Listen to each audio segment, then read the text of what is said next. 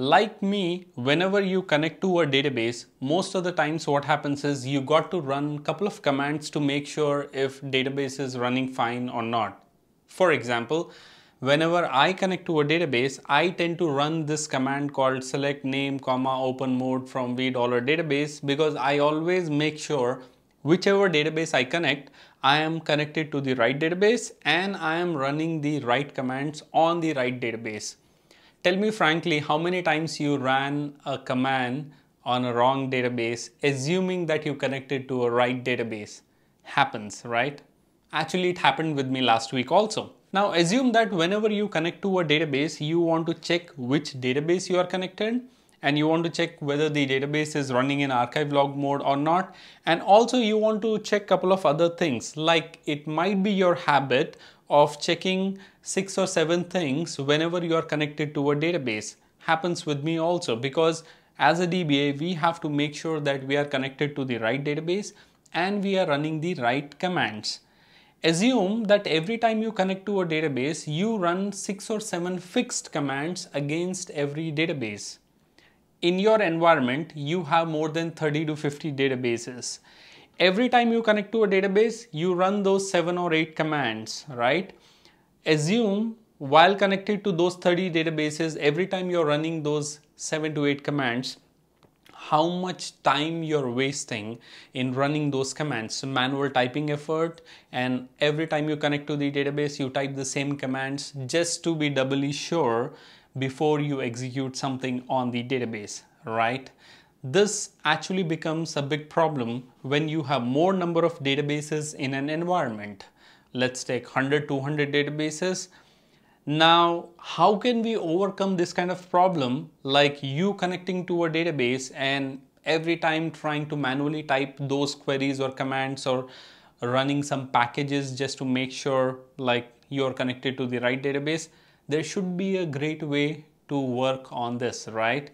There should be a better way to actually automate this kind of process. Alright guys, so I'm connected to a server, and over here let us try to create our first SQL script that will help us run our fixed commands against a database to simplify our life.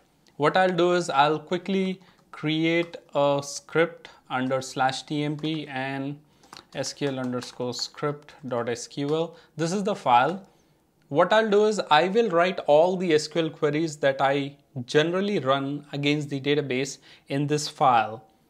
So the first command I generally run is select name, open_mode from $database, right? This is the first command. The next command I generally run is archive log list, and let us for now save this file. You can actually add all of the commands that you run against the database into this script file. Let us look at how do we run this script file inside the SQL+.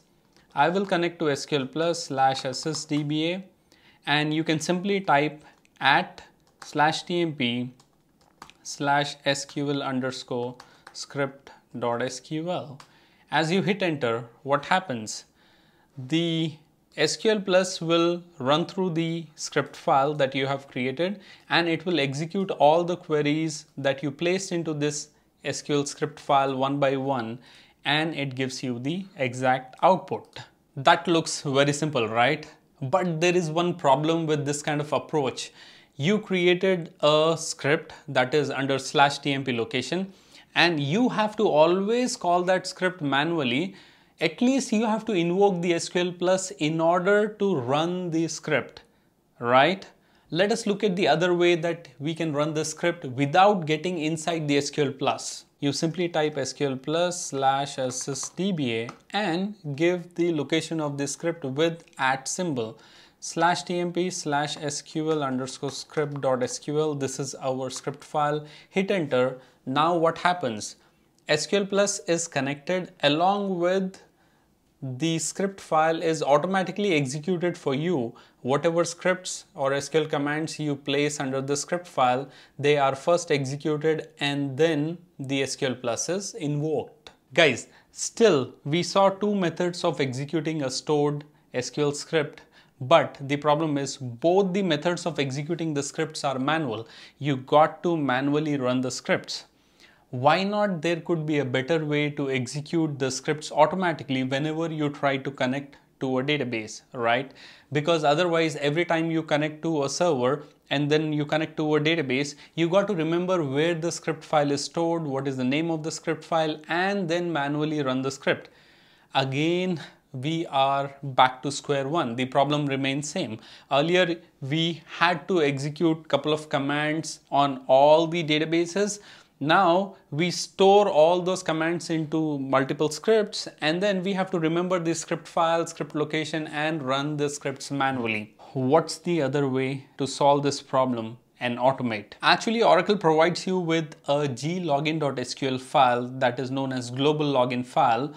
This SQL file, you can put all the scripts, commands, packages, whatever you want to run inside Oracle before connecting to SQL+. You put everything in this one file, and whenever you invoke SQL+, automatically all the scripts placed under glogin.sql file will be executed one by one. First of all, let us look at what is the location of the glogin file. Let me check the environment variables. So the glogin file resides under oracle_home/SQL+, and if you do ls-lrt, you can see this admin. Let's get into admin and ls-lrt. This is the file glogin.sql. So what you have to do is put all your commands that you want to execute within SQL+ into this glogin file.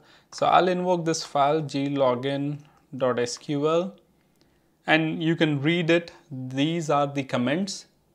So it says glogin.sql, add any SQL* commands here that are to be executed when a user starts SQL+ session. What you have to do is go to the end of the file and start writing your queries. So I will write in select name, open_mode from v$database.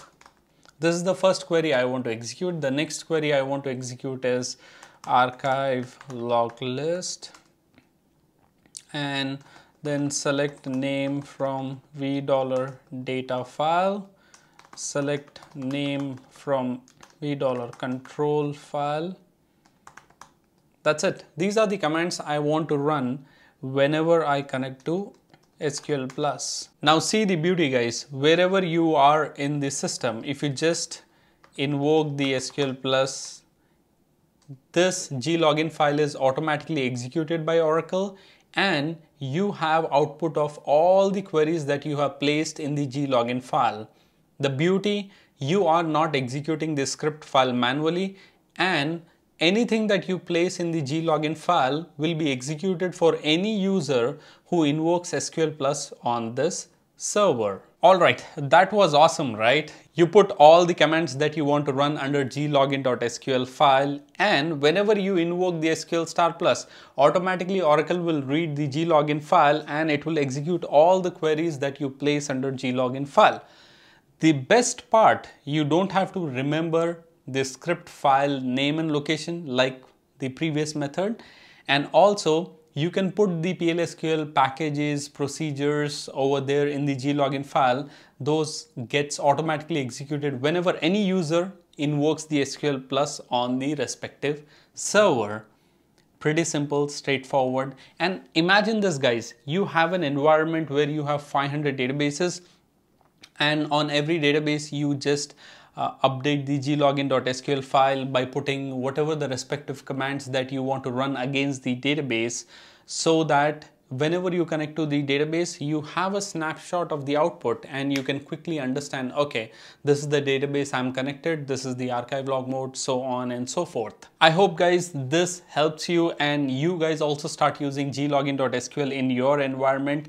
It literally simplifies your life, and you would feel the benefit of the glogin.sql when you connect to a database and suddenly you see the output, like the key queries that you want to run, you have the output right there, and that makes you, or that allows you to decide that you are connected to a right database and everything is perfect. Alright guys, now that you know the power of glogin.sql, imagine this. You connect to a standby database and automatically you have the queries that show you whether the standby is in sync or not.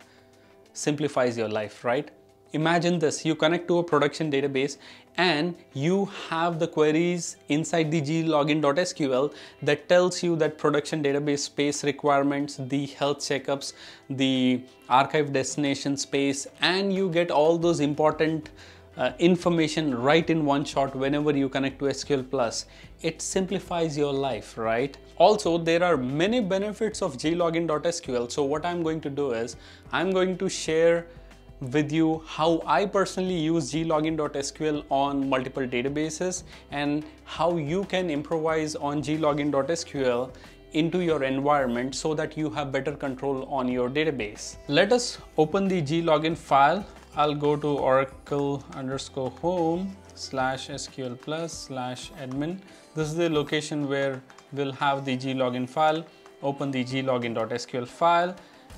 And what I'll actually do is I'll delete the last 3 commands because I don't need it. I would love to keep the select name open mode from $database because this command is very special, at least for me, because whenever I connect to a database, I would like to know what is the name of the database and what is the mode of the database. Because if I'm connected to the primary database mode would be read and write mode. And if I'm connected to a standby database, definitely the mode would be mounted, right? The first thing, whenever I connect to a database, I would like to know the name, the open mode of the database. And the next thing, what I would do is, guys, let us go to our support website. And if you just type reclaim space, we have an article, reclaim unused space in Oracle. So on very critical databases, I would like to know how much space can I save inside the database, or how much unused space is there inside Oracle that we can actually release in case if we don't need. So what you can do is, if you go down onto this article, this is one of my favorite scripts. When you try to reclaim space from a data file, this script will give you possible saving report, like possible amount of space that you can save inside the data files. I will put this query into this glogin file, and also before running this, I will make sure set lines 999. So what we have done is we added up the name and open mode. We want to know whenever we connect to the database. The next thing we have added is a script that tells us the possible amount of saving, the space saving that we can have inside the data files of the production database. The next thing I would like to know whenever I connect to a database is the top 5 resource intensive SQLs, right? So top resource intensive. So we have this article, top resource intensive SQLs. I will add this script also to the glogin file because whenever I connect to the database, I want to know the top 5 SQL commands that are taking up most of the resources of the Oracle database. And in the end, I would at least want to know the table space utilization inside the database. So what I'll do is I will add this script for table space utilization. So open this article, table space utilization in Oracle, and put this entire script into the glogin file. That's it. These are the most important information that I want to see whenever I connect to any production database. Let us save the glogin file and simply let us connect to the database sql+/ssdba, hit enter, and now see what happens. So initially we can see that we are connected to testdb, which is in read and write mode, and then we have some value. You can ignore this value for now. This is actually the output of the possible saving report. And within this possible saving report, I can see I can save 259 MB of space within the data files. I mean, that's the maximum saving I can have. And then we have the SQL queries, the top 5 SQL commands that are taking highest resources inside the Oracle database. And at the end, I have the table space utilization report. So whenever I connect to the database, I simply get the most critical information in front of me, and depending on these information, you can tend to act, react, or probably improvise the database. That was really awesome, guys. I would want you guys to try the glogin.sql file in your environment. Put very important queries, packages, PLSQL, functions, procedures, anything that you want to run against the Oracle database when you start or invoke SQL star plus. Before we wind up, there are actually two important files, like one is glogin.sql and another one is login.sql file inside Oracle. I want you guys to find the difference between glogin.sql and login.sql. Also, let me know the difference between both the files below in the comments.